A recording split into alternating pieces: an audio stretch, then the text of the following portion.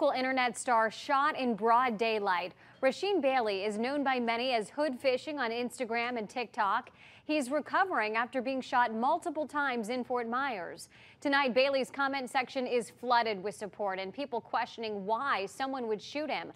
One person even wrote, "Why would bro even have enemies?" Wink News first told you about this shooting last night as breaking news. Happened at the intersection of MLK and Michigan Avenue. You can see all the police activity there. Our crews saw two smashed cars with deployed airbags and evidence markers surrounding shell casings. Now, police found the car, which is connected to the shooting, but the driver is not sitting in jail tonight. So many people want to know what happened and why. And the Night Beat's Justin Case joins us now from the Fort Myers Police Department. Justin, you spoke with Bailey's mother. How's his recovery process going tonight? Well, police did give an update saying that he is in stable condition, but I spoke with Rasheen Bailey's mother at length today this afternoon, and she said that he's actually doing okay. She said he's doing pretty good. She said that he was able to walk around today. However, tonight, he is still in the hospital. He is still recovering from multiple gunshot wounds. It's afternoon rush hour. The streets packed with people Thursday afternoon heading home for the day. And with drivers everywhere, someone pulls out a gun and fires round after round at a car with Rasheen Bailey inside, striking him multiple times. You can see the evidence markers all over the roadway. Who would do this? Who would want to hurt Bailey? Why did this happen? The questions plaguing Bailey's family and police. All right, y'all, check this out. Get your chicken, get your lime.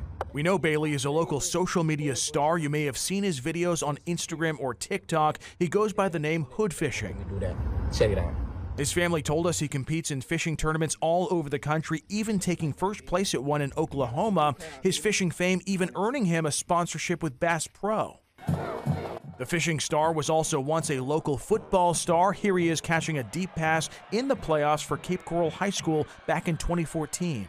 Plus, this is not Bailey's first brush with death. 4 years ago, he was targeted in a drive-by shooting in Cape Coral. Passenger side got hit up, and we still alive, we still breathing. We all here. And Fort Myers police have not said how this SUV is connected, but we want to show you a full screen image of it right now because they want you to look at this and they want you to see if you have ever seen this SUV before, because police need to speak with the driver or the people who were inside the SUV. Again, they have not said how they're connected to the shooting, or they have not called them suspects. They just said that they need to speak with the people who were inside the SUV. If you know anything about the vehicle, if you know who was in there, you are urged to contact Fort Myers police or Crime Stoppers. Live on the Night Beat, Justin Case, Wink News.